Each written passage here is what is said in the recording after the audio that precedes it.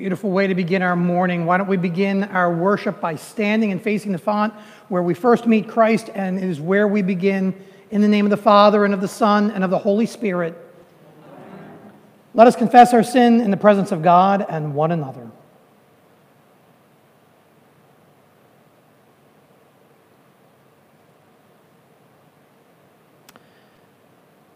Loving God, we confess that we have turned from your way to follow our own ways. Forgive us for the times we have spoken or acted too quickly, for the times we have not spoken or acted at all, for moments when we have hurt those closest to us and those we have hurt that we have yet to know, for the ways we have thought more about ourselves than others, and the ways that we have thought less of ourselves than we ought. Turn us around and give us a fresh start so that we can live again as children. Amen. Friends, even when we have done wrong, God makes us right. Even when we have messed up, God puts us back together. God's love never runs out. God's love never tires of calling us to be his beloved children. Hear God say to you now, your sins are forgiven for the sake of Jesus Christ, our Savior and Lord. Amen. And our opening hymn is on the screens this morning.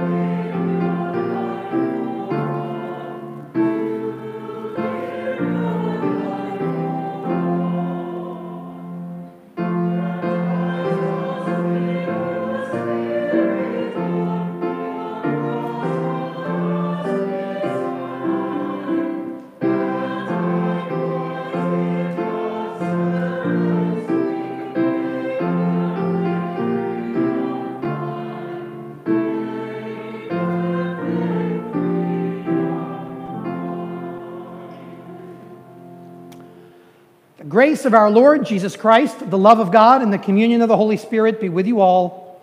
And also with you. Let us pray. Holy God, creator of light and giver of goodness, your voice moves over the waters. Immerse us in your grace and transform us by your Spirit, that we may follow after your Son, Jesus Christ, our Savior and Lord, who lives and reigns with you and the Holy Spirit, one God, now and forever. Amen.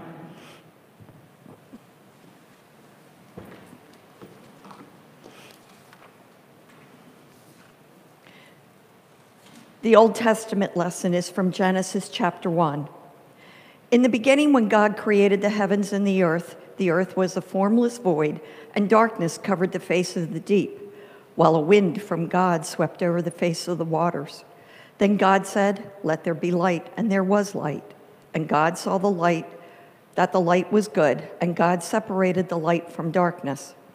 God called the light day, and the darkness he called night. And there was evening, and there was morning, the first day. The word of the Lord.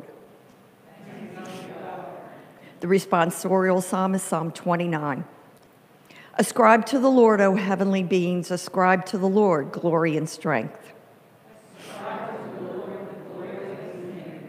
Worship the Lord in holy splendor. The voice of the Lord is over the waters. The God of glory thunders. The Lord over mighty waters. The voice of the Lord is powerful. The voice of the Lord is full of majesty. The voice of the Lord breaks the cedars. The Lord breaks the cedars of Lebanon. He makes Lebanon skip like a calf, and Syrian like a young wild ox. The voice of the Lord flashes forth flames of fire. The voice of the Lord shakes wildernesses. The Lord shakes wildernesses of the earth. The voice of the Lord causes the oaks to whirl and strips the forest bare, and in his temple all say, "Glory." The Lord sits enthroned over the flood. The Lord sits enthroned as king forever. May the Lord give strength to his people. May the Lord bless his people with peace. The New Testament lesson is from Acts chapter 19. While Apollos was in Corinth, Paul passed through the inland regions and came to Ephesus, where he found some disciples. He said to them, "Did you receive the Holy Spirit when you became believers?" They replied, "No, we have not even heard that there is a Holy Spirit." Then he said, "Into what then were you baptized?" They answered, "Into John's baptism." Paul said, "John baptized with the baptism of repentance, telling the people to believe in the one who was to come after him, that is, in Jesus." On hearing this, they were baptized in the name of the Lord Jesus. When Paul had laid his hands on them, the Holy Spirit came upon them, and they spoke in tongues and prophesied. Altogether, there were about 12 of them. This is the word of the Lord.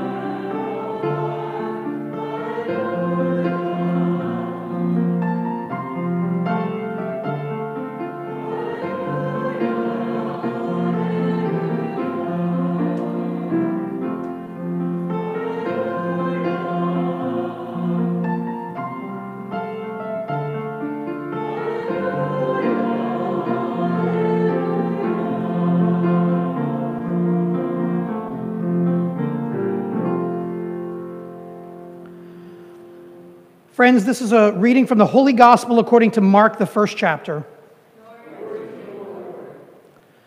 John the Baptizer appeared in the wilderness proclaiming a baptism for the repentance of the forgiveness of sins. And people from the whole Judean countryside and all the people of Jerusalem were going out to him and were baptized by him in the river Jordan, confessing their sins. Now John was clothed with camel's hair and a leather belt around his waist, and he ate locusts and wild honey. He proclaimed, "The one who is more powerful than I is coming after me. I am not worthy to stoop down and untie the thong of his sandals. I have baptized you with water, but he will baptize you with the Holy Spirit." In those days, Jesus came from Nazareth of Galilee and was baptized by John in the Jordan. And just as he was coming up out of the water, he saw the heavens torn apart and the Spirit descending like a dove on him. And a voice came from heaven, "You are my Son, the beloved. With you I am well pleased." And this is the gospel of the Lord. You may be seated.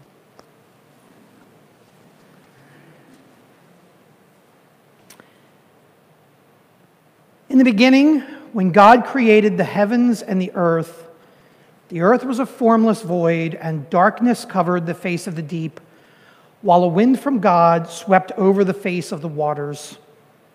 Then God said, "Let there be light," and there was light.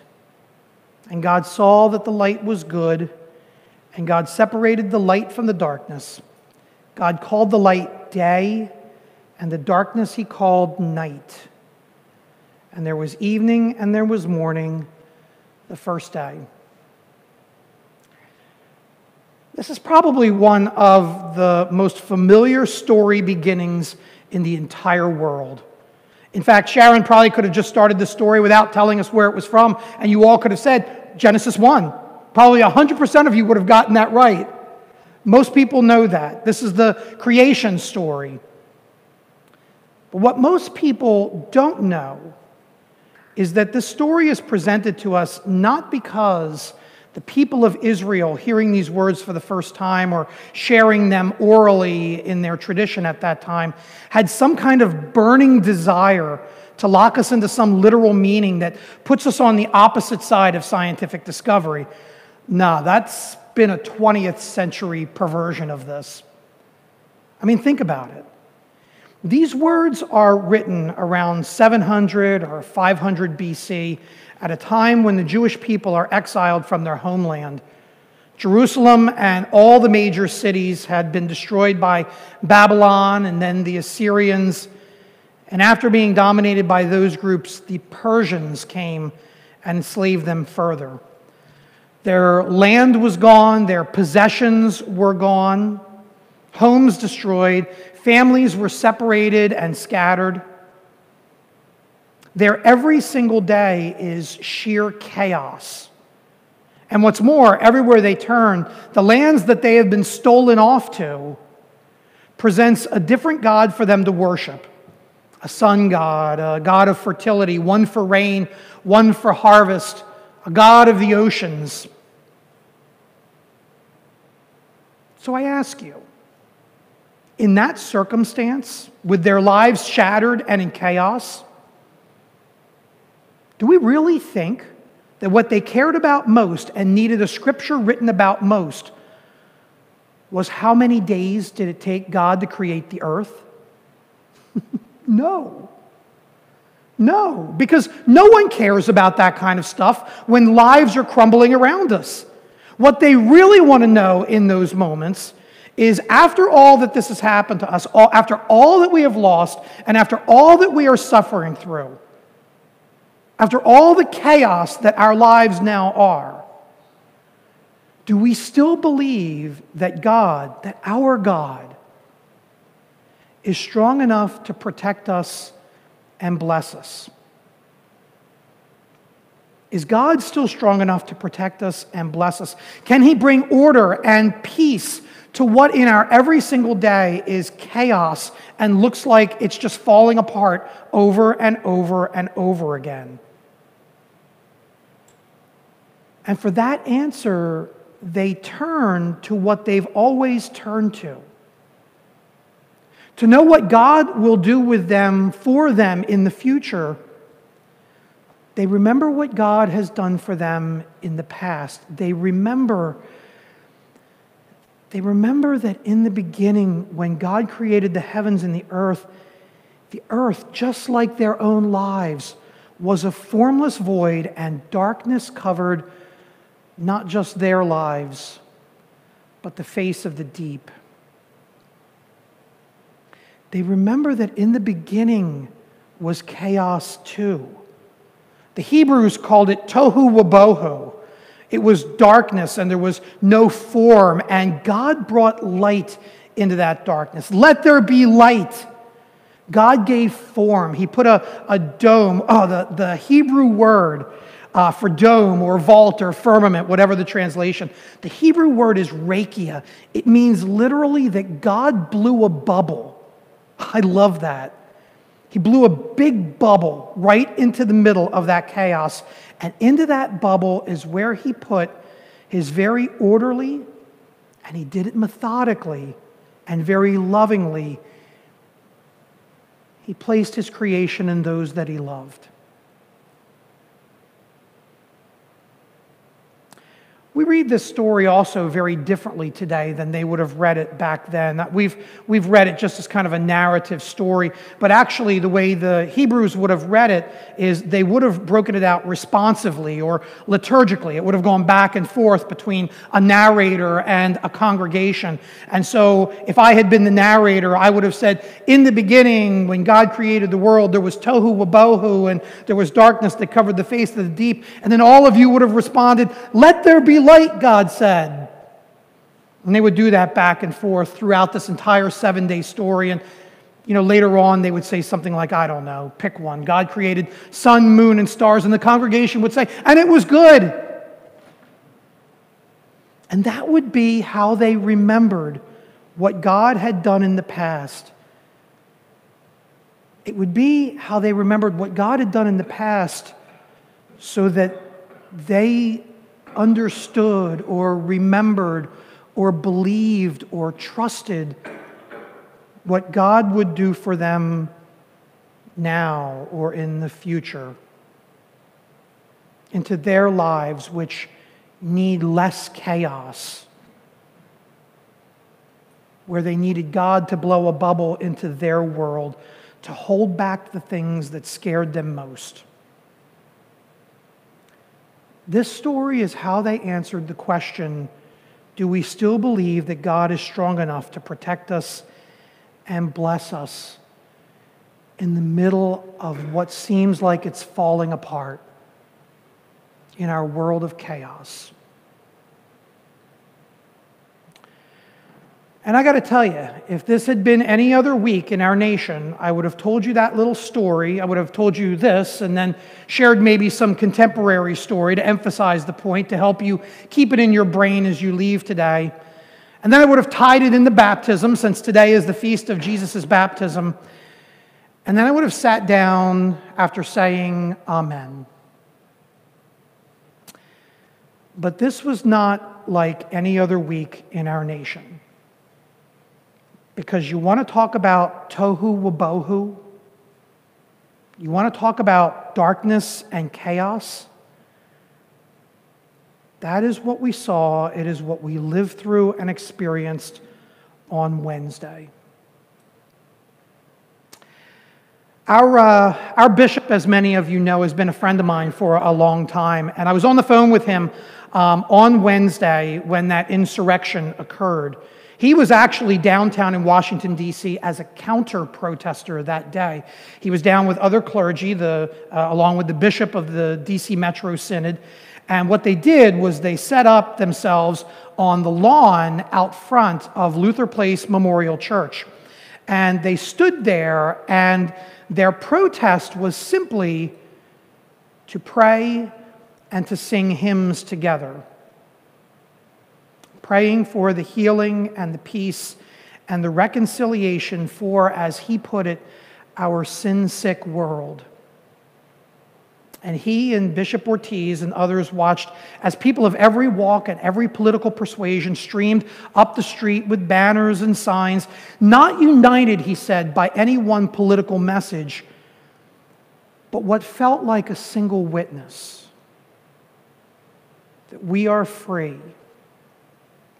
Each person was free that day to speak their own individual truths. Bishop Bill, he shared with me that as they stood in the circle and as people streamed by with different speeds and different senses of urgency, some stopped and prayed alongside them. And in that moment, he was sharing with me, it felt like they were community. Whether they agreed or disagreed, they weren't bound together by any political party, but they were bound by Jesus Christ, the healer, the reconciler, the merciful broker of justice, the one who brings light. He is the light of the world, who brings light into darkness and order to chaos. This was interesting. Bill said to me, it was intensely political what they were doing, but it wasn't partisan. Because they weren't praying to the God of the Republicans or the God of the Democrats or the God of the Libertarians. They were praying to Jesus, the Lord of all. But then he shared with me that even though there were times when people stopped to pray, there were others who stopped to yell at them and to spit at them. He said the most grotesque display was by three men who actually rushed their gathering. One of them wore a T-shirt with an image of George Floyd, and it said, George Floyd, and then the N-word. And he was wearing like this animal skin as well, this guy was.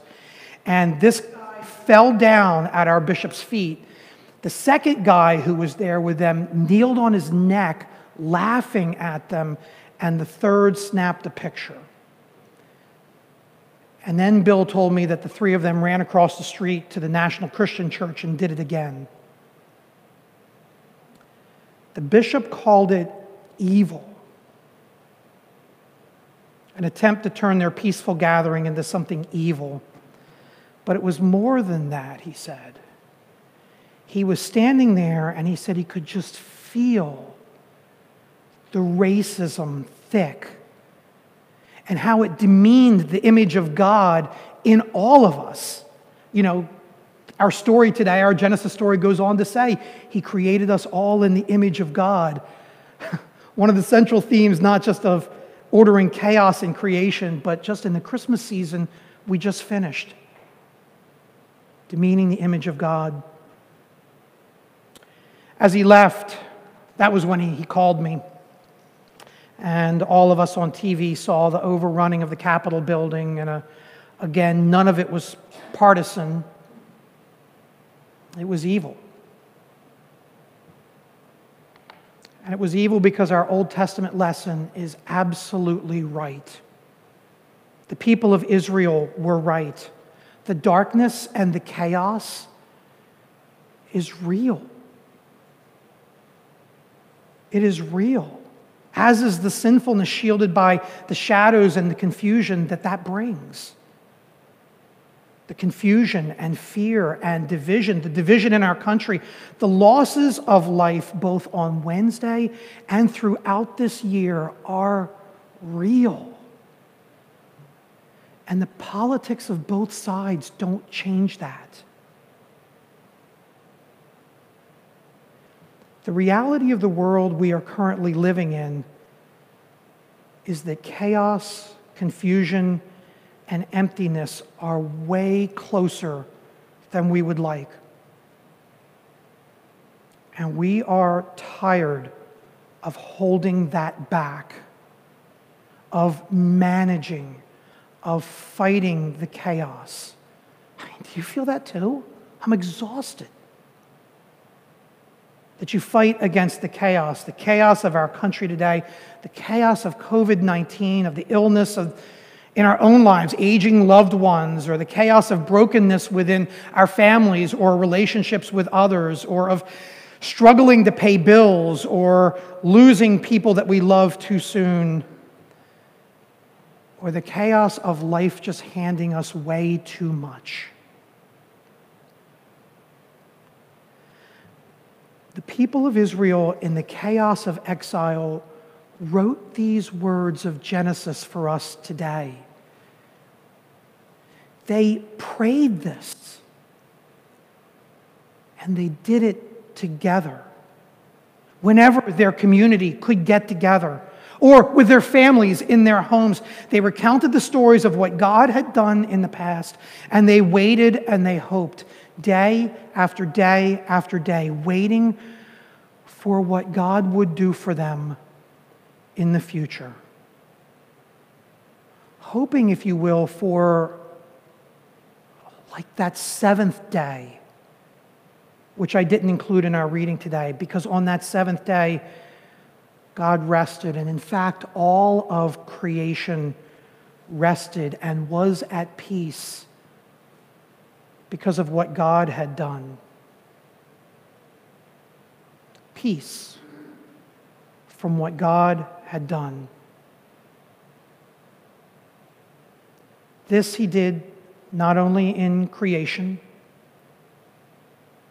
he did it not only in restoring exile, or restoring exiled Israel back home, but he also did it in the baptism of Jesus' death on the cross. He did it in our own baptism, you and mine, as we were baptized into Jesus' death, in which God lays siege not to government buildings, but lays siege to you and to me, to our hearts and to our lives. Not by force, not by clinging to power, but by giving his life on a cross, and in our baptism, baptizing us into a life where our lives are lived to show the same kind of self-giving love to everyone else in the world.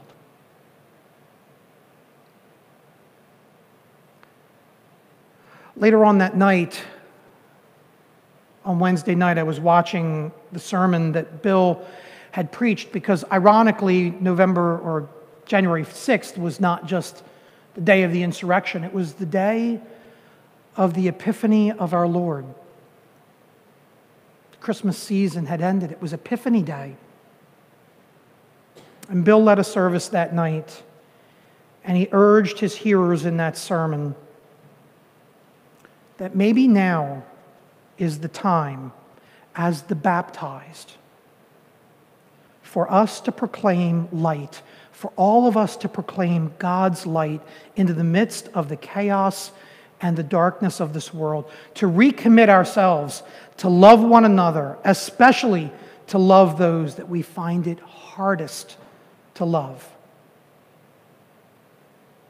and to love them not simply in our words, but in our deeds. To be partners with God in bringing order to what is chaos. For the sake of this world that God still loves so much that he sent his Son.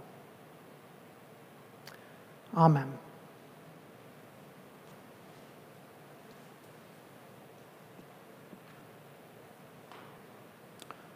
Friends, why don't we stand and sing together?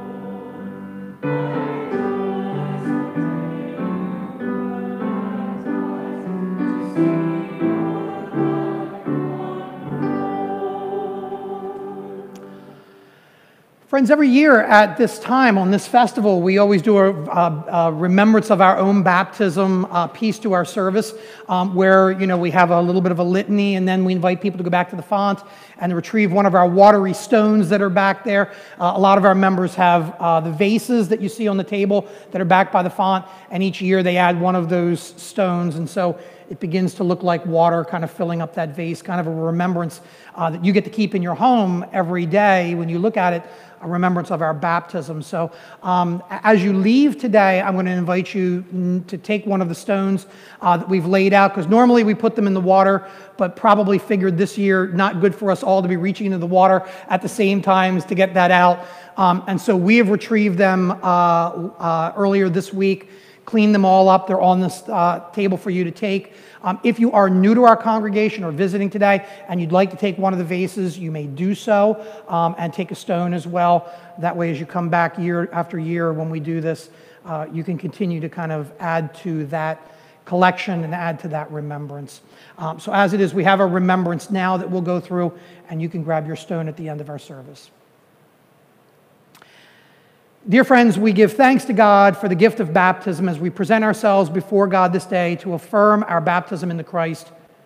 When we were joined to Christ in the waters of baptism, we were clothed with God's mercy and forgiveness. Thanks be to God for his gift of grace. Blessed are you, O God of grace. From age to age you made water a sign of your presence among us. In the beginning your Spirit brooded over the waters, and you created the world by your word, calling forth life in which you took delight. You led Israel safely through the Red Sea into the land of promise, and in the waters of the Jordan you proclaimed Jesus to be your beloved one. By water and the Spirit you adopted us as your daughters and sons, making us heirs of the promise and servants of God. Through this water remind us of our baptism. Shower us with your Spirit, that your forgiveness, grace, and love may be renewed in our lives. To you be given honor and praise through Jesus Christ our Lord, in the unity of the Holy Spirit, now and forever. Amen. Let us pray. Merciful God, we thank you that you have made us your own by water and the word in baptism. You have called us to yourself, enlightened us with the gifts of your Spirit, and nourished us in the community of faith. Uphold all of us, your servants, as we affirm the gifts and promises of baptism, and unite the hearts of all whom you have brought to this new birth through this holy sacrament. We ask this in the name of Jesus. Amen. Friends, with the whole church, let us confess our faith together. Do you believe in God the Father? I believe in God the Father Almighty, creator of heaven and earth. Do you believe in Jesus Christ, the Son of God? I believe in Jesus Christ, God's only Son, our Lord, who was conceived by the Holy Spirit and born of the Virgin Mary. He suffered under Pontius Pilate, was crucified, died, and was buried. He descended to the dead. On the third day, he rose again. He ascended into heaven and is seated at the right hand of the Father, and he will come to judge the living and the dead. Do you believe in God, the Holy Spirit? I believe in the Holy Spirit, the Holy Catholic Church, the communion of saints, the forgiveness of sin, the resurrection of the body, and the life everlasting. Amen. Friends, you have made public profession of your faith. Do you intend to continue to live in the covenant God made with you in your holy baptism, to live among God's faithful people, to hear the word of God and to share in the Lord's Supper, to proclaim the good news of God in Jesus Christ through word and deed, to serve all people following the example of Jesus, and to strive for justice and peace in all the earth? I do, and I ask God to help and guide me. So, friends, let us pray. We give thanks, O God, that through water and the Holy Spirit, you give us a new birth. Wash us from sin and raise us to eternal life. Stir up in each one of us the gift of your Holy Spirit, the spirit of wisdom and understanding, the spirit of counsel and might, the spirit of knowledge and the fear of the Lord, the spirit of joy in your presence, both now and forever. Amen. Guided by Christ, made known to the nations, let us offer our prayers for the church, the world, and all people in need. For the church throughout the world and its leaders, that guided by the Holy Spirit, they proclaim the forgiveness of sins. Lord, in your mercy. For wilderness and water, wind and wild beasts, and all living things on earth, that God's goodness is revealed through creation, and faithful stewards care for all God has made. Lord, in your mercy. For the nations of the world and their leaders, for laborers busy both day and night, and for peacemakers amid strife, that God inspire all people to use their strength wisely. Lord, in your mercy.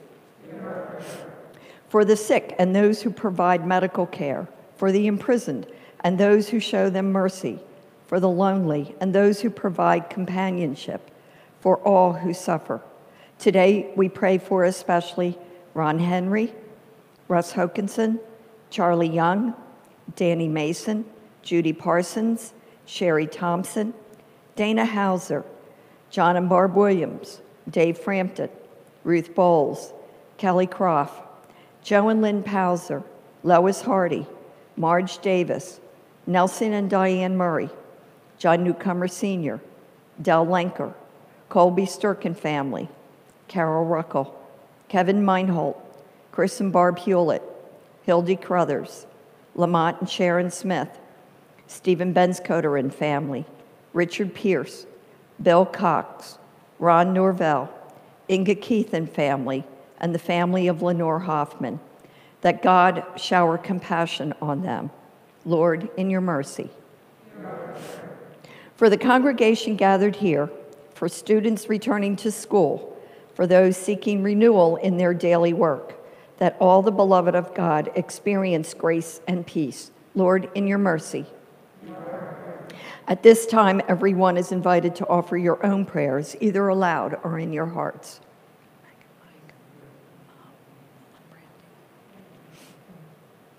In thanksgiving for the faithful departed who now rest from their labors, that their witness inspire us in our baptismal vocations. Lord, in your mercy. Merciful God, hear the prayers of your people, spoken or silent, for the sake of the one who dwells among us, your Son, Jesus Christ, our Savior. Amen. The peace of the Lord be with you always. You can share God's peace with those around you, either by a peace sign or an elbow bump or whatever folks are comfortable doing. And for those of you worshiping with us at home, may our peace go with you as well.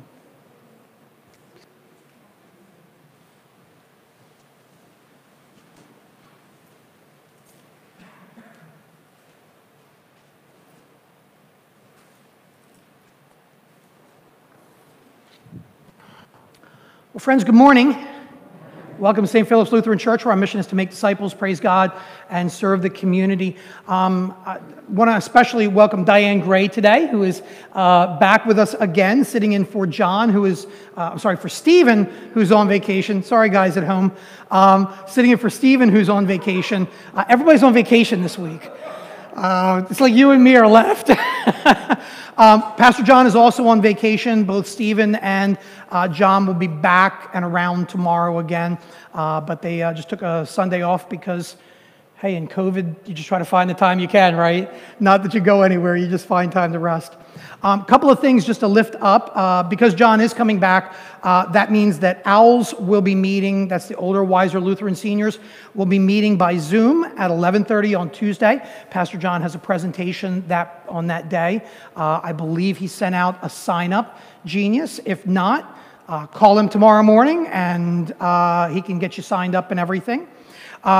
Because John is on vacation, we also discovered that the program that was going to start today, which was going to have one of us running technology and the other teaching, becomes fairly impossible when one of us isn't here. So we discovered that about midweek as I'm preparing the lesson, going, hey, wait a minute, who's running this? So we kicked it back a week, which was fine anyway, because we had an extra Sunday tucked in there for one of our Together in Faith gatherings, which during COVID we haven't been doing either, because sharing food and a lot of close contact wasn't a smart thing. So we had a week to kind of flex into anyway.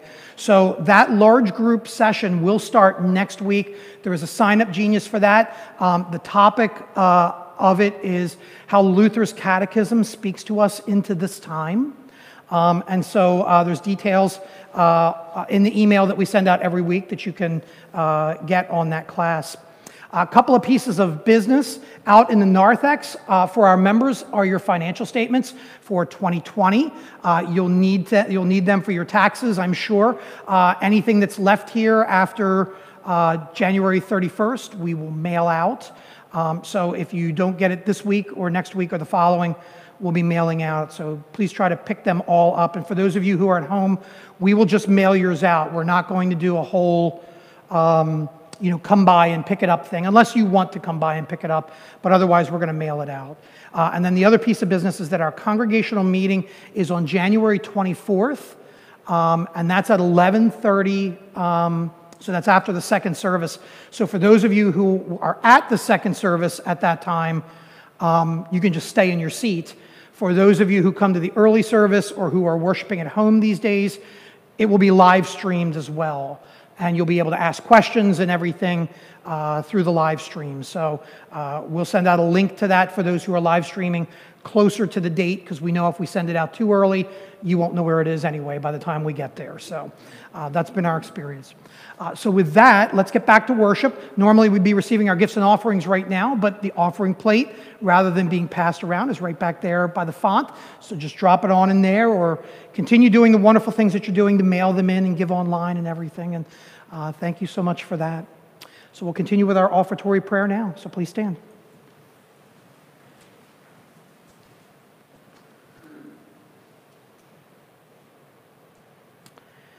And let us pray together. Merciful God, receive the gifts we bring, ourselves, our time, and our possessions. Through this meal, unite us as your body, shining with the light of your justice and mercy, for the sake of him who gave himself for us, Jesus Christ our Lord. Amen. The Lord be with you. Lift up your hearts. Let us give thanks to the Lord our God. It is indeed right and salutary that we should at all times and in all places offer thanks and praise to you, O Lord, Holy Father, through Christ our Lord. Sharing our life, Christ lived among us to reveal your glory and love, that our darkness should give way to his own brilliant light. And so with the church on earth and the hosts of heaven, we praise your name and join their unending hymn.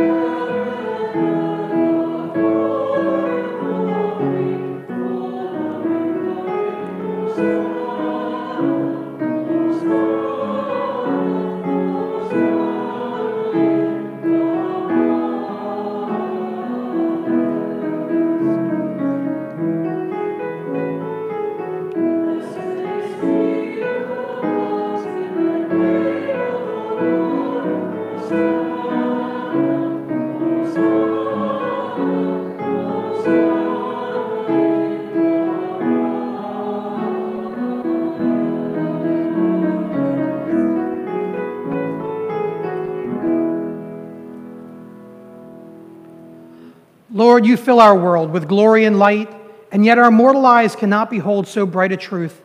Therefore, in time, you sent to us Jesus Christ, your truth made flesh. He lived among us, teaching, healing, and revealing the boundless riches of your grace, that everyone might see and know the power of your love for us. And that is why, in the night that he was betrayed, our Lord Jesus took bread and gave thanks and broke it and gave it to his disciples, saying, "Take and eat. This is my body given for you. Do this for the remembrance of me." And then again, after supper, he took the cup. He gave thanks and gave it for all to drink, saying, "This cup is the new covenant in my blood, shed for you and for all people, for the forgiveness of sin. Do this for the remembrance of me." Remembering the life and work of Christ, his ministry among the poor and lost, his death upon the cross of human shame, and the victory revealed by the empty tomb, we offer you our lives in thanksgiving and peace, in unity with Christ, our friend and Lord. Send your Holy Spirit upon us here and on these gifts of bread and wine that we share. Make us gathered here in love for you, members of the body of our Lord, that we may share the promise of the gospel, one with Christ and one in the ministry to all the world. through Christ and in the power of the Holy Spirit, all glory and honor are yours, Almighty God, now and forever. Amen. Joined together by the Holy Spirit, let us pray as Jesus taught us. Our Father, who art in heaven, hallowed be thy name. Thy kingdom come, thy will be done, on earth as it is in heaven. Give us this day our daily bread, and forgive us our trespasses, as we forgive those who trespass against us. And lead us not into temptation, but deliver us from evil. For thine is the kingdom, and the power, and the glory, forever and ever. Friends, we who are many are one body.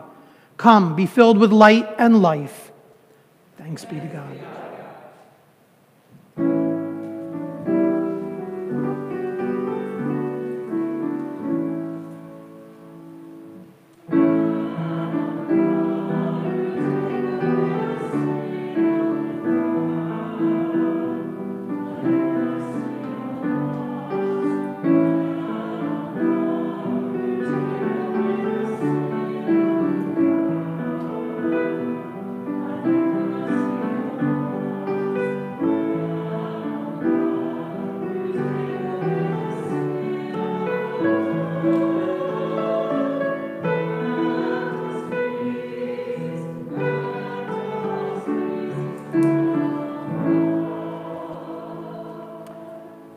Friends, just a quick reminder how we will be doing communion today. Do I have my thing on? I do have it on.